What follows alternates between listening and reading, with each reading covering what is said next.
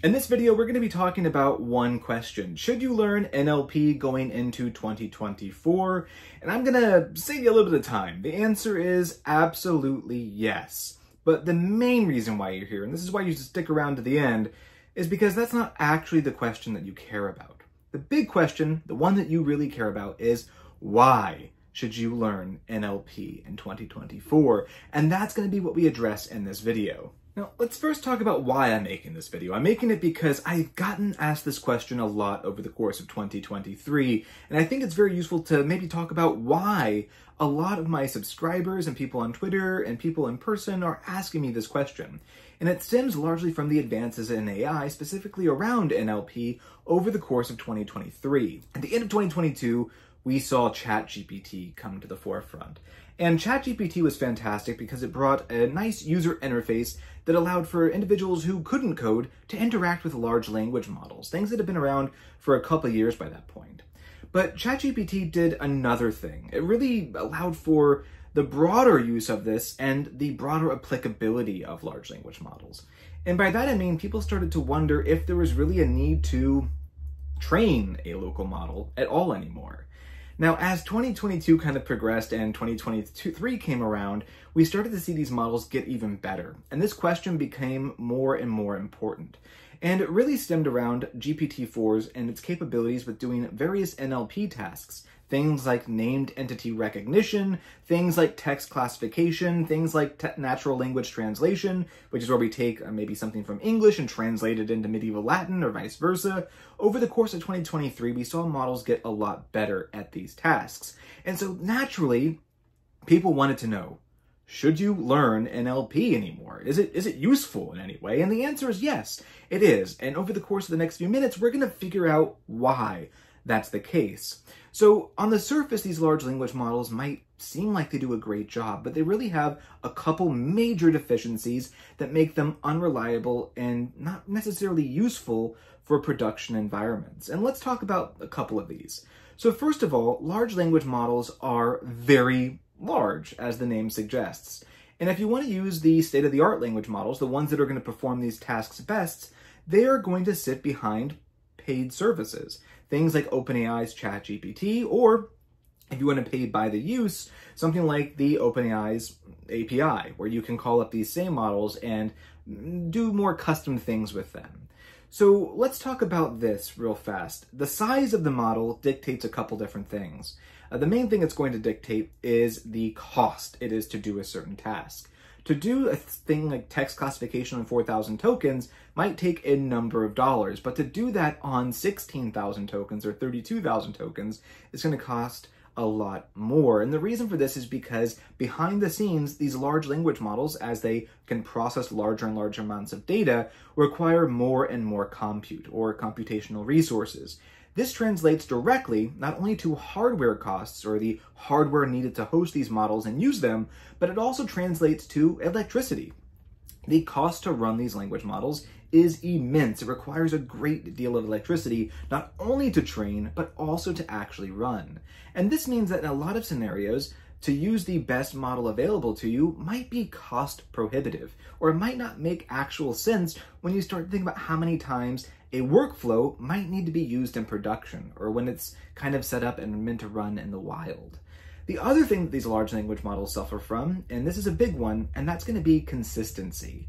Now, when you load up a text and you ask a large language model or you engineer a prompt to do a certain task, like let's just say text classification or named entity recognition, and I have a video on this channel that goes through that using a GPT builder, on the surface, the outputs look really, really good and very encouraging. It's not until you start to experiment a little further and maybe give it 4, 5, 6, 7, 10 more examples that you start to see some problems emerge. And the biggest problem that you see emerge is consistency. Things that were annotated very well in one document might not be annotated very well in another one. And you might start to see it degrade over time as you try to engage in maybe a chat scenario. Now, there's a lot of different things happening behind the scenes that explain all of these things, but the big takeaway is that consistency in these large language models is very difficult to achieve and to achieve well. And prompt engineering can only get you so far, and few-shot learning, also have a video on that, can also only get you so far in solving this problem.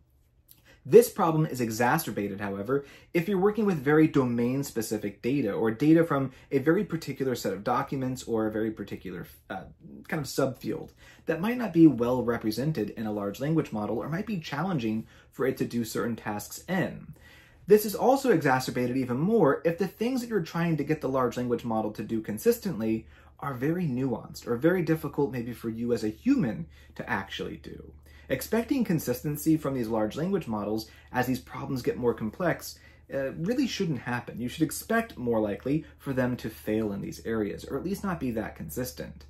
Now, all of these problems can be remedied, however, if you work with well-annotated, that is, consistently annotated training data, and then train a smaller model to do that same task. Smaller models are oftentimes more accurate than large language models on doing these very specific tasks, and they're oftentimes, actually absolutely are, much more cheap to run. So they're cheaper and more effective to run, and they're also going to be a lot faster. So if speed is a concern for you, then absolutely these other solutions are probably more appropriate for things like text classification or named entity recognition. Now, the big question though is, should I use large language models at all? It sounds like I shouldn't. The answer is of course not. You should use the best of both worlds. Large language models are really good at being leveraged, especially early on in a project when you're trying to get a sense of the data or you're trying to help start annotating data. Oftentimes when you start a project, there is not going to be a model available to you that will do the task that you need. These large language models can be loaded up in an annotation environment, such as Prodigy, which comes from Explosion AI, the same people who give us Spacey. There's a recipe to load up a large language model, something like from OpenAI, so GPT 3.5 or 4, and you can use what the language model is good at annotating, and consistency isn't an issue, because as it annotates data for you, you can make corrections. And this is really useful early in a project when you don't have a model trained yet. After you get about maybe 500 or 1,000 annotations though, it's time to train your first model.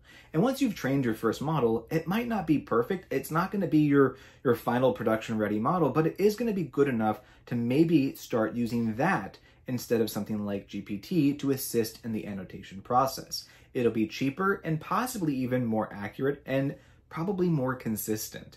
So this is the way I've thought about how to answer this question, and hopefully this video gives you a good sense about the strengths and weaknesses of large language models and really the utility of still learning NLP in 2024. NLP is the backbone of large language models, and it's going to provide you the skill set for doing all the necessary things like training your own models or knowing what solutions to employ for certain problems.